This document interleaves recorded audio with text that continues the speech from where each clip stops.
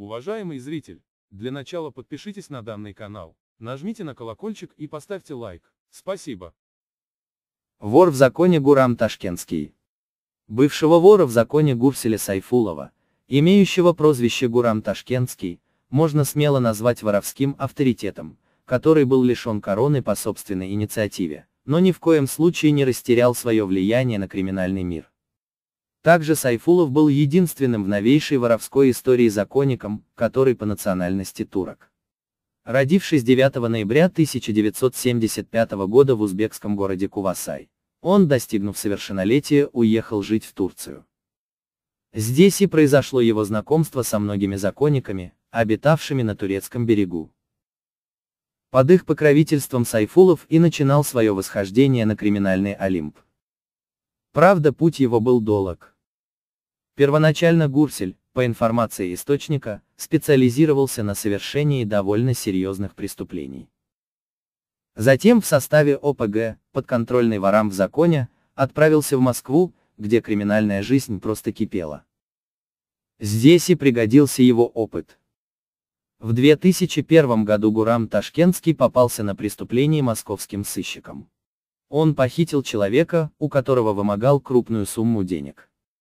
За это преступление Кунцевский суд Москвы приговорил авторитета к 8,5 годам заключения. Смотрящий по тюрьме. Стоит сказать, что пока Гурсель находился в СИЗО Бутырка, он был там на положении смотрящего и заправлял внутренними делами заключенных. Его деятельность была оценена воровским сообществом. Поэтому, когда Гурам Ташкентский был этапирован в одну из воркутинских колоний, то и там был назначен положенцем. То есть человеком, который мог решать вопросы от имени воров в законе. Как говорит источник, без сомнения, Гурсель был в большом авторитете у заключенных и даже мог получить воровскую корону в тюрьме, но почему-то этого не произошло. Возможно, в то время Сайфулов не особо хотел получить обременительный во многом титул. Но и без официального воровского статуса он вполне успешно справлялся с возложенными на него в качестве смотрящего обязанностями.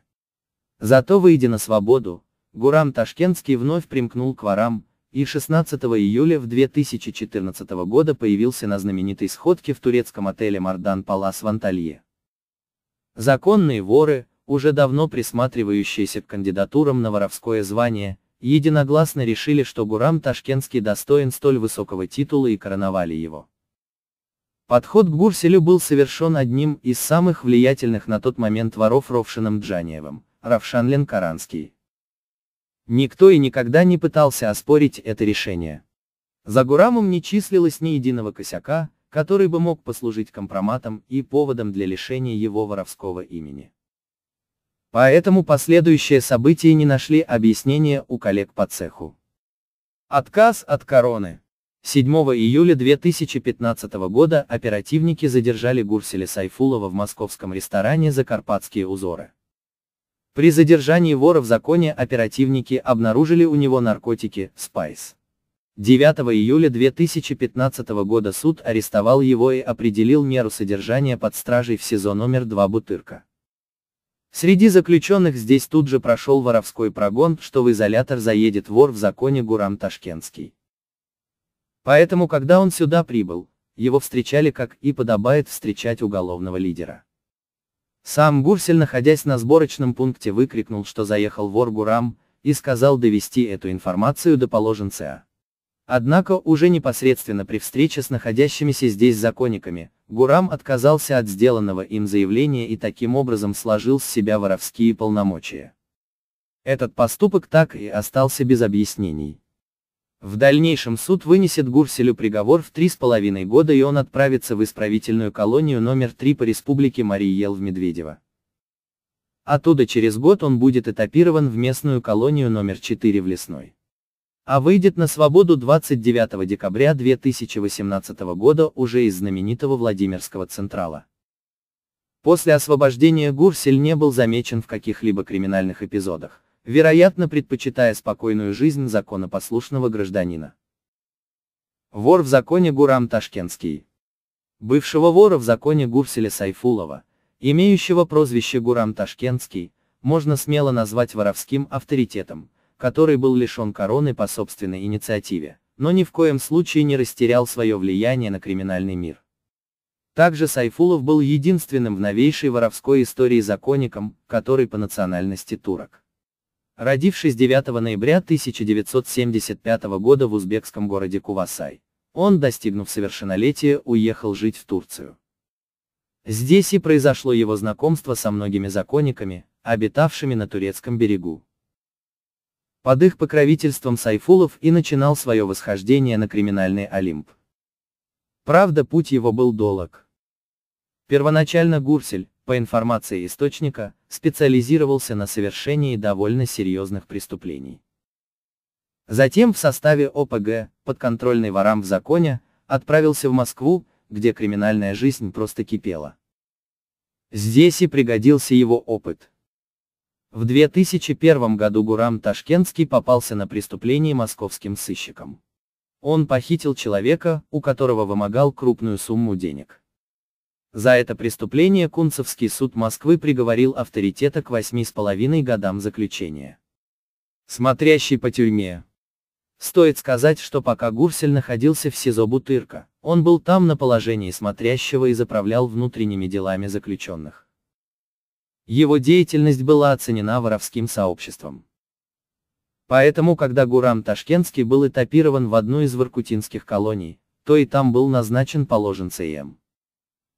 То есть человеком, который мог решать вопросы от имени воров в законе. Как говорит источник, без сомнения, Гурсель был в большом авторитете у заключенных и даже мог получить воровскую корону в тюрьме, но почему-то этого не произошло.